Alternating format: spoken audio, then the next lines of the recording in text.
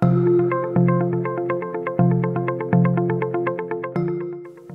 Sea-Doo direct jet drive propulsion system offers tremendous power delivery control. The Sea-Doo ITC throttle shifter control operation levers feature billet aluminum construction and neutral lock, providing precise control. The operation is relatively simple. The lever closest to the driver is the shifter lever that transfers the drive system between neutral, forward, and reverse. The lever to the right of the shifter control is the throttle lever. To start the engines, the shifter must be in the neutral position and the throttle must be pulled back to the idle position. After the engines are running, to obtain forward, press the neutral lock detent and push the shifter lever in the forward position. To go into reverse, pull the throttle lever back fully and press the neutral lock detent and pull the shifter lever completely to the rear.